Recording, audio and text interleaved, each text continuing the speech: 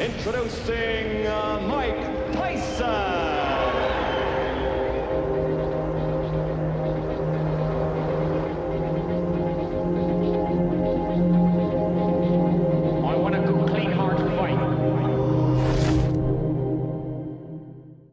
Well, there's no question that just like Muhammad Ali at his peak, Mike Tyson's opponents come in with a great psychological disadvantage. They regard Mike as a very, very special kind of opponent, naturally, which he is.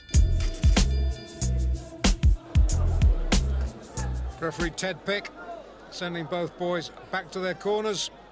A good clean fight, that is what we hope to see. Mike Tyson undefeated in his 10th professional fight against Robert Colay, coming off a win in his last fight. Already we can see Tyson giving away height this time. We've seen him give away weight before. This time he gives away height. He's giving away weight as well, about 7 pounds to Colay. Tyson 5'10", Colay, well, a good 6'3". Left hook, good night. What a great shot. There's a mandatory 8. They keep wheeling him out. He keeps knocking him over. And this is how he did it. Measured him up. Missed with that, not with that. And really, Colay was out, as the old story goes, before he hits the canvas.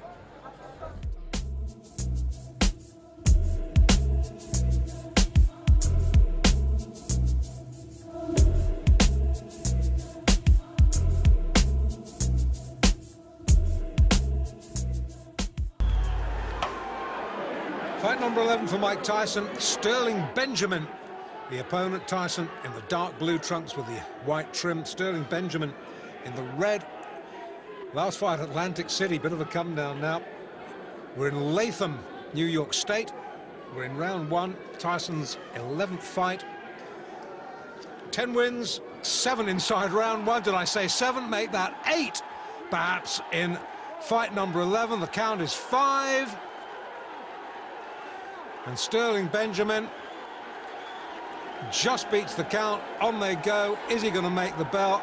Somehow, you know, I just kind of doubt it. There's only so much punishment anybody can take. That is the limit of Sterling Benjamin's endurance. The referee was just about to step in anyway. I was a little leery. I knew I was in there with a good fighter. I went the distance with some good fighters, and I was planning on just putting the pressure on him from the beginning to the end. I planned on coming out with a jab because I watched him in the DeWitt fight, and he was countering with the right hand good. And coming in the first round, I got grazed with a right hand, and from then on, I know to slip my head and just keep coming forward. As for Benjamin, well, he was thoroughly impressed. He have a sledgehammer, man.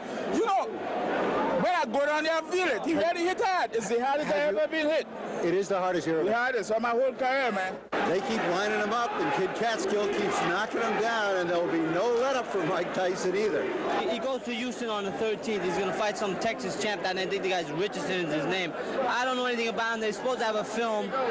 But again, as long as Mike can hit them, if he hits them clean, they're going to go.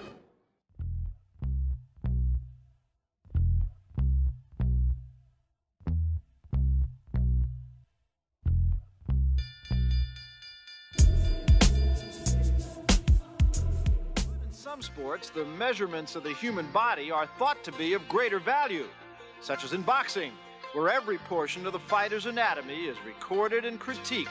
For Mike Tyson, the most scrutinized measurement of all is his height. Is he really 5'11 and a half as reported, or is he shorter? For the press, it's become a very popular question. I'm tall enough to be heavyweight champ of the world at least 10 times a day, let alone the press asking me how tall I am. People in general saying, you're not as big as I thought you was. Guys your size doing all that damage. I always thought you were bigger.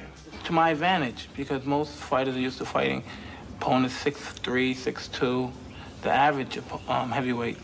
And I feel that I use it to my advantage because I move my head, I'm very quick, and I'm low to the ground, and it's very difficult to hit me. I get a lot of leverage from my punches. And it doesn't matter if I punch up or straight or down or around. I have good leverage. Jabbing is all to do with timing. If you throw your jab at the right time, you could be 5'6", and I'll jab a guy 6'4". When I was younger, I used to always say, God, I'm just a midget. I'm never going to grow. I'm never going to be anything because I'm too short to do any kind of sports, anything. But then, you know what I mean, I started believing in myself, and things worked out right.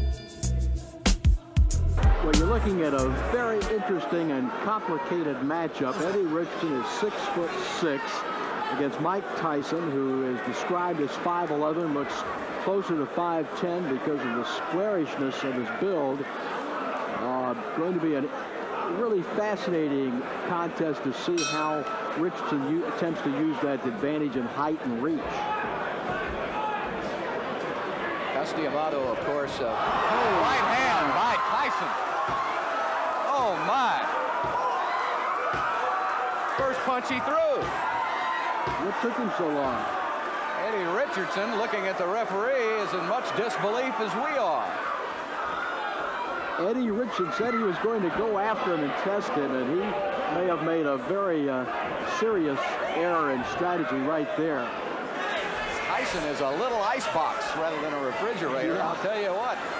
Well, he has a 19 3/4" neck, which is approximately the size of actress Shelley Duvall's waist. And you certainly see the punching power in Tyson. One of the real rising stars in the boxing galaxy today, Mike Tyson, a fellow for whom everybody predicts a great future. If they can find some fights, then... That left hand almost drove Richardson right through the canvas. He not only knocked him down, but he absolutely carried him through the air. And it's over. And now the knockout. A left hook, a la Frazier. Oh. And down goes Richardson. And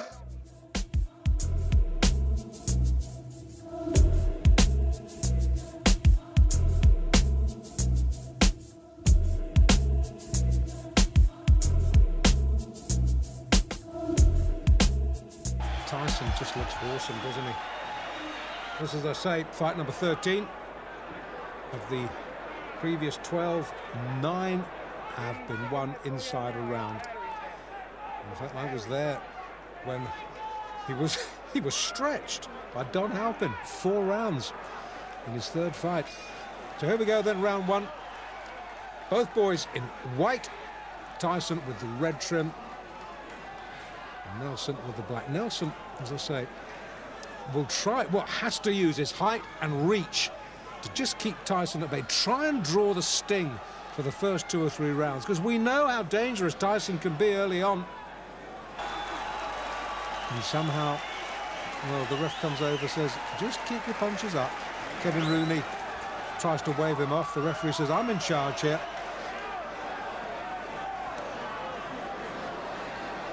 Okay, we're in the 2nd, and once again, it's all Tyson. And Nelson, who was in deep trouble, is in deeper trouble as the left hook, which is fast becoming a Tyson trademark, sends him down. The gum shield has been spat out. Nelson says, that's it, thank you very much. I think discretion, the better part of valor there. Conroy Nelson spat the gum shield out, walked back to his corner. Well, fight number 13, unlucky 13. I don't think so. 13 fights, 13 wins. At least Nelson got him into the 2nd round. Tyson now observing the post-fight niceties. I thought Conroy Nelson, well, in fact, I wasn't the only one who thought Conroy Nelson would stretch him, and he did. Into round 2.